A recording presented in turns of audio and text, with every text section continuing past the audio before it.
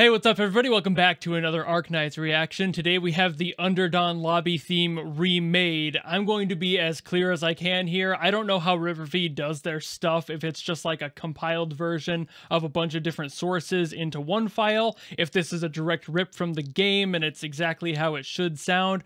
I am unaware. I've heard some of the stuff that they've uploaded before and it all seemed fine, and this is the one that everyone's telling me to listen to, so I'm going to believe everybody is sending me down the right path here, but I want to wash my hands of any potential sin on my own part if this ends up being the wrong version of the song. But with that said, let's hear what Underdawn has, shall we? Let's go.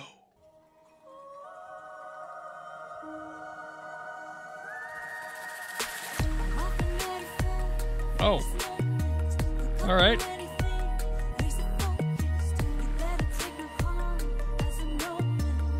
Ooh.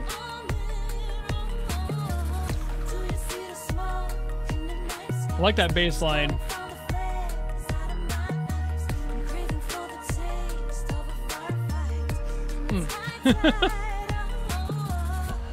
Got that 808 feel.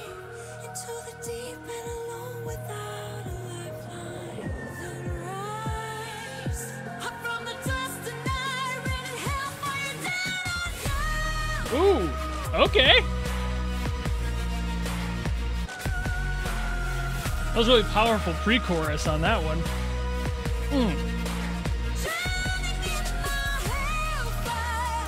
All right.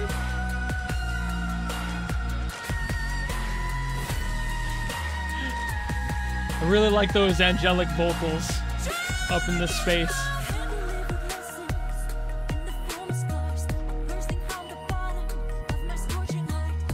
I really like this beat.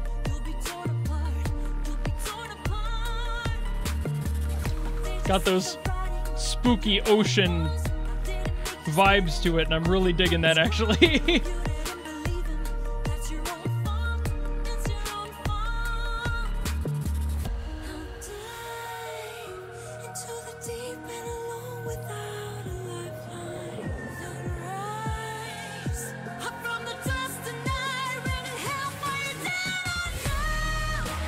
I really like the energy on that pre-chorus.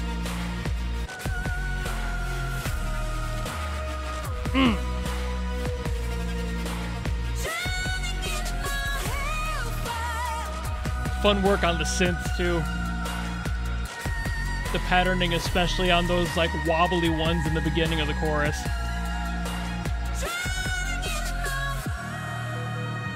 There's some kind of neat vocal doubling going on. Tripped over my words there.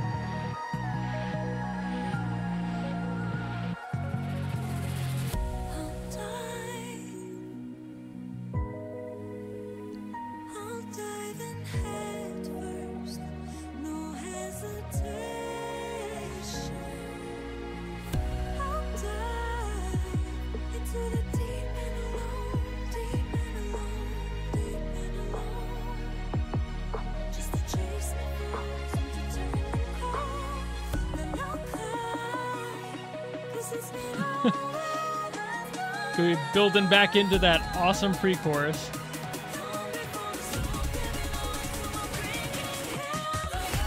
Woo! And they changed it a little bit.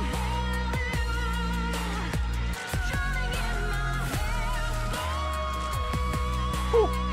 Woo! Okay. Chill.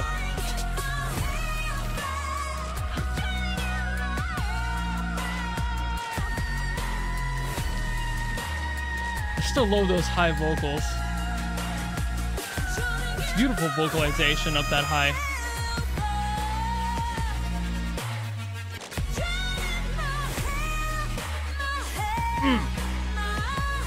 Still love that synth work.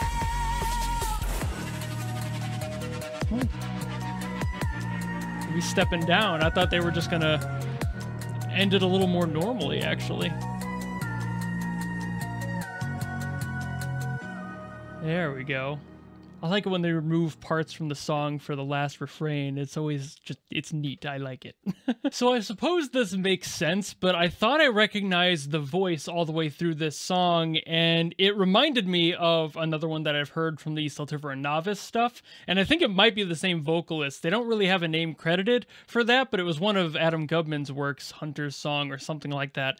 So it might be the same person. That might just sound very similar, but I think it's based off the same character if the character on screen is anything to go with. I think her name is Skadi? I'm sorry. Everyone's gonna hate me. I don't know the characters that well, okay? I'm sorry. But I'm pretty sure that that's the same vocalist, because it would make sense if you're bringing back the same vocalist to represent the same character. That's a good idea, you know, just like bring in the same person. But it could just be going for the same vocal vibe and that general energy. She had a great, great voice. I loved all of those high vocalizations going on, very siren, wailing in the back. It was very pretty. I thought that a lot of it would end up being grating with how high she was going at points, but it never really got there. It was very soft, it was very clear, and I liked that a lot. Some of the stuff in the verses was a little hard to understand, and that just boils down to the mixing, I think, which is kind of what I was worried about with the whole remade thing. I don't know if this is how the actual song is mixed, or if this is just a byproduct of them doing what they did. But either way, it's like, yeah, I bumped those a little bit. The chorus was otherwise fine. I could hear the pre-chorus just fine. But specifically on the verses, for me, I was like, there's a little room to improve at least the clarity there. I felt like it was a bit muddy underneath all the other synths and everything. There was a lot of room being lost where the vocals could be put on top of it. This one did remind me of a few other songs I've heard for the past contingency contracts, and it's very possible that it was the same people working on it, but it sounds like a few of them, and I know that the songs I'm thinking of are from different people, so maybe that's just a coincidence, but it did have some similar traits between there, and again, that could boil back to the character being used and the sound they're going for as well. In hindsight, I mentioned the whole like spooky ocean thing, and that tracks. I didn't even make the connection for the character. That totally makes sense, and it very well could be why they sound kind of similar, but they had a very, very similar sound to them overall. And as I mentioned as well, those synths in there, just the way that they were patterned, the whoa, whoa, whoa, whoa, whoa, whoa, whoa, whoa, like I love that. I love it when people play with those synth patterns, allowing them to just waver at different frequencies to act as a percussive element to support the rest of the melody underneath. It's just a really neat way to do that. It can definitely be overused though, so I understand that not everyone uses it. There are very specific cases where it would just sound great, and a lot of the other ones would just sound awful. In this case, sounded fantastic. I love how well it supported everything else. It kind of brought you through into the next section of the song. It acted as a beacon into that next moment in the track. I know I also mentioned in passing the doubling of the vocals and the way that it was placed in the headphones for me was really neat. It started on this side. There was like a doubling of vocals that was just a whisper, and then it kind of swung over to this ear, and then as it got into the meat of the song again, and as it ramped up into the next movement, the vocals went from a whisper to a normal tone and started showing some more note in there. And that was really cool, because then it was harmonizing with the main lead vocal, and it just came to a full head. That's a really cool aesthetic. And again, you can draw that back to the whole siren song thing, and the way that that ethereal feeling, that whole aesthetic really locks your ears in, and it makes you kind of feel like there's somebody walking around you and trying to entice you into hearing what they're about to say. And that's just, it's really cool. The sound design is so neat with this one. I just really wish that the vocals in general were slightly better set into the mix, albeit I do understand that sometimes mixes just do that. They just put the vocals in and they put things on top of it. I think what was placed on top of the vocals in this one was really nice.